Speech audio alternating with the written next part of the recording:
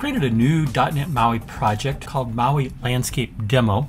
And right now it's just the boilerplate for the starting projects for our familiar Hello World with the little counter button. And I've got that running on an iPhone 14 simulator. We can go to the device menu for the simulator and choose to rotate the simulator or change its orientation. So I'm going to change it to landscape right. And since it's got a scroll view, I can scroll through, but the problem is it doesn't show the whole project, and it's not designed for landscape orientation. So the question I want to tackle in this video is, how do I design for landscape view exclusively and force that rotation, both on Android and iOS? Well, to accomplish that, I need to go into the platforms folder and for both Android and iOS. We'll start with the Android. I'm going to open that up. There's a file here called mainactivity.cs. I'm going to open that up. And we have here our constructor of public class main activity, which is inheriting a MAUI app compat activity. And inside of that, I want to override the onCreate method. So I'm going to add in protected override void onCreate bundle saved instance state. Now, I want to call the base onCreate method, and then I'm going to add to that the requested orientation equals screen orientation dot landscape. I'm going to close that file and save it. Now on the iOS side, I'm going to go into the info.plist, and there I'll find a supported interface orientations. I can expand that, and right now it supports the upright portrait, landscape left, and landscape right. I want to get rid of that portrait one. I'm just going to select it, and there's a little red X. It's kind of faint when it's highlighted. I'm just going to click that, and that gets rid of it. Now there's also the supported interface orientations for iPad, and there I want to get rid of both the portrait with the button at the bottom and the portrait with the button at the top. That will support the iPad being in landscape as well as the iPhone. Let me show you what this looks like on the Windows Visual Studio side. It's just a little bit different. It's a little more visual, and you can just check and uncheck the boxes you want as far as landscape and portrait. So I'm going to close that and save it. And now I'm going to design this a little bit differently for the landscape view that I'm using.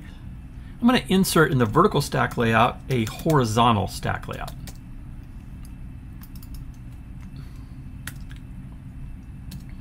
In that horizontal stack layout, I'm going to start with my image over on the left-hand side.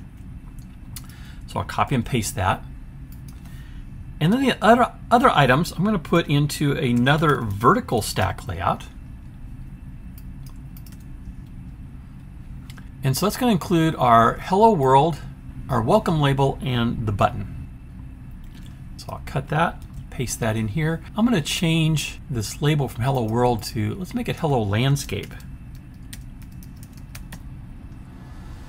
I'm going to clean this up a little bit, so I'm going to show you how you can do some indentation. I'm going to select the attributes for the image and just tab key that over, and then I got my vertical stack layout even with the image.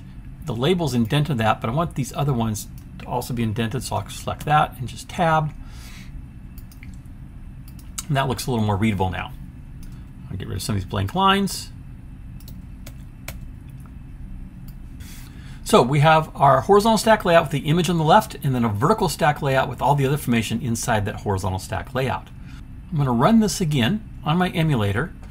Before I do that, I'm going to set up my emulator so that it is in the portrait position to start with.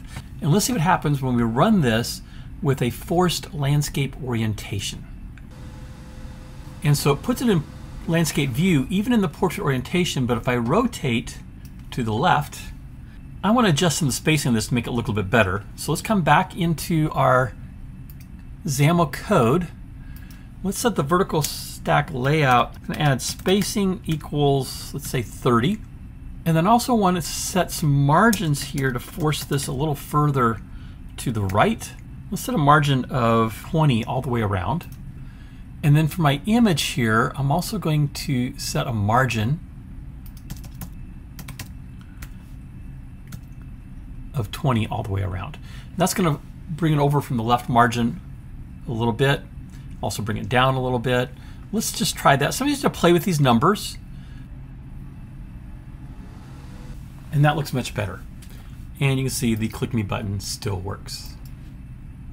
I'm going to stop the emulator. Let's go to a Samsung simulator. So here's the Samsung S9. And there is my application running in landscape mode. If I rotate this, we can see that it remains in landscape mode. If you want to restrict this for portrait, basically do the same thing, just get rid of the landscape modes in the info P list, retain the portrait ones, and then on the main activity CS for Android, you can change this to screen orientation.portrait. We can also programmatically determine whether the device is in portrait or landscape mode and adjust our layouts programmatically for the different orientation views. So we'll look at that down the road. If you just jumped into this video, you can see all the videos from the .NET MAUI Practicum playlist by clicking on the image in the lower right. And if you'd like to be alerted to future videos I create, you can click my picture in the top right to subscribe to the channel.